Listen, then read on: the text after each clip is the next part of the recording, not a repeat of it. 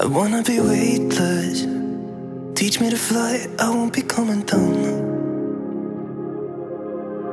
Could somebody wake me up? I don't wanna be here and let the world pass me by. Yeah, I just see her face wherever I look. She's standing in the crowd. So let go, I don't want to, but I'm gonna try. When she left me, yeah, let a little bit inside. You know, maybe things are gonna be alright. Cause I just wanna see the light. So whilst we're waiting for makeup and hair to be done, and we had also waited for the cyc wall to dry up, we now decided to start setting up our lights. And we were doing this so we can save time or even while away time, so that when our subject is ready, we're not now going to waste even more time now trying to set up and doing some tests and stuff like that. I've heard of this place where people forget and you get another try. So come open up my door. I don't wanna be here and let the world pass me by. I won't see your face wherever I look. I'm blinded by the light. So before we go more in depth about the lighting setup and all that detail, I just want to quickly talk about my digital store. So on my digital store, I have some freebies on there. Like there's a free raw file, there's a free melanin action that you can use to color grade your dark skin tones, and I also have the paid one. I have my melanin skin tone LUTS that are amazing. People are really giving me good feedback about it. So if you don't have it, you can copy link down below. And then I also have my workflow actions that's going to help you create a system for retouching, because sometimes Photoshop again is very daunting, and there's so many ways of doing things inside Photoshop. And if you don't want to add that to your headache, then my workflow actions are going to be great for you, because I have two actions in there where there's the first one that's going to create all the layers that you need for retouching, and so you don't need to worry about what to create at what point in time. It's going to do all of that for you. And then I also have the individual actions, which is also included, and you can pick and choose what to run at any point in time. If you want to maybe create a dodge layer, you can do that easily. If you just want to create a color grading layer, you can do that easily with those actions. So feel free, explore around on my digital store and buy something to support your boy. So talking about my light setup and modifiers, I decided to do 2 lights for this shoot based on the mood board I had seen from the client. So I knew that they wanted a very soft, they wanted shadowless kind of images, and I knew that choosing the 120cm will give me a good balance of like a large light source and still adding contrast, whilst just adding a tiny bit of shadow to create depth, but not one that is going to be visible and distracting. Because 120cm is relatively large, and I also decided to go with the photo box softbox because of how shallow it is.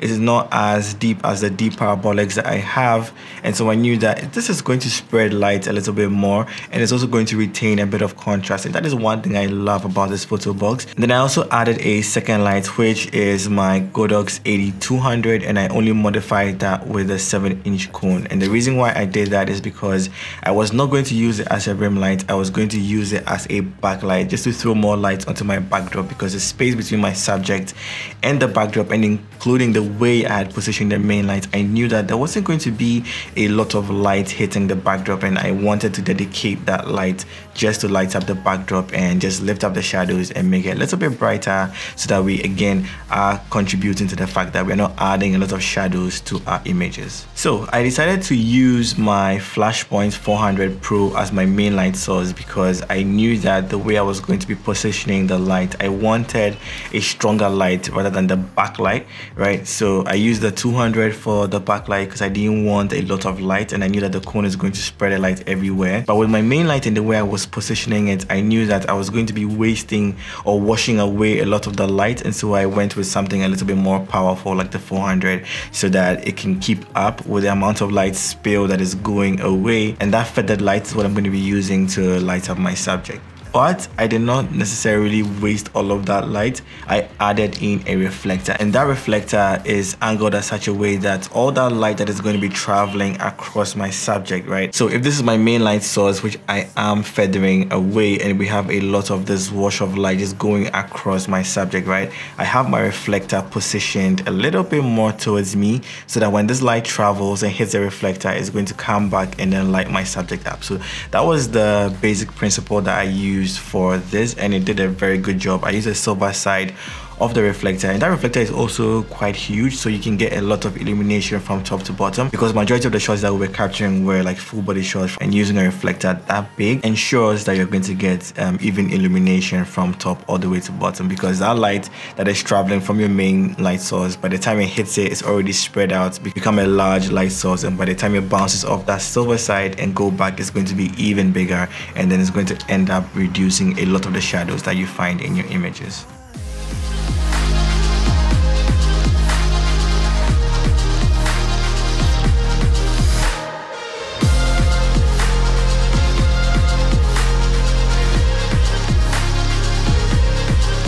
I'm so sick of waiting and getting too restless to be in this dusty town. I've heard of this place where people forget and you get another try. So come open up my door. I don't wanna be here and let the world pass me by. I won't see your face wherever I look. I'm blinded by the light.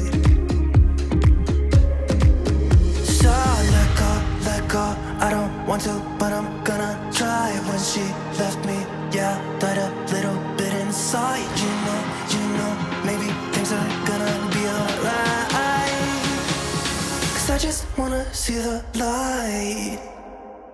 Yeah, I just wanna see the light.